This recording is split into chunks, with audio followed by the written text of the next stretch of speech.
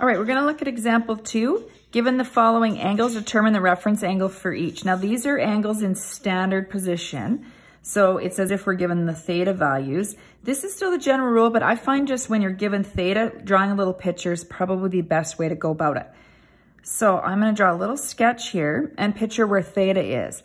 So if theta is 227 degrees, I start from my initial side, and that's gotta be between 180 and 270, so somewhere here in quadrant 3. As long as it's in quadrant 3, it doesn't have to be perfectly accurate. So if this distance here is 227, I wanna know what's this distance between the initial nearest x-axis and the terminal side rather. That's what theta r is. So to figure out this distance, I would take 227 minus 180. So 227 degrees minus 180 degrees. That's gonna give me 47 degrees. All right, let's look at the second one, or B here. Same thing, so initial side here always. 340 is gonna take me not quite to 360, so somewhere in quadrant 4.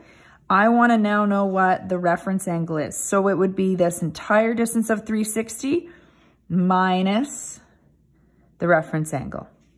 So I would take 360 degrees minus 340 degrees, and it would be 20 degrees. Okay, let's look at 58 degrees.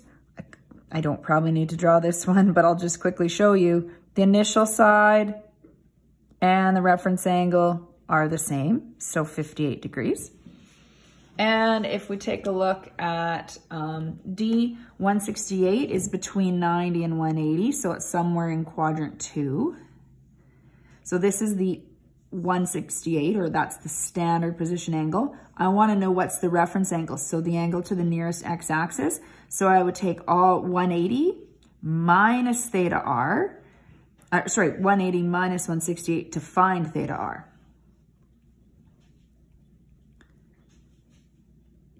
And we'd get 12 degrees. Okay, so I didn't use this rule. You might be sort of questioning that, but that's because I was given theta r. I was given this part each time and asked to find this. I could have actually still substituted in theta and rearranged it, but I want to have you to have a good understanding of why these angles are what they are when you're visualizing the difference between standard position and the reference angle.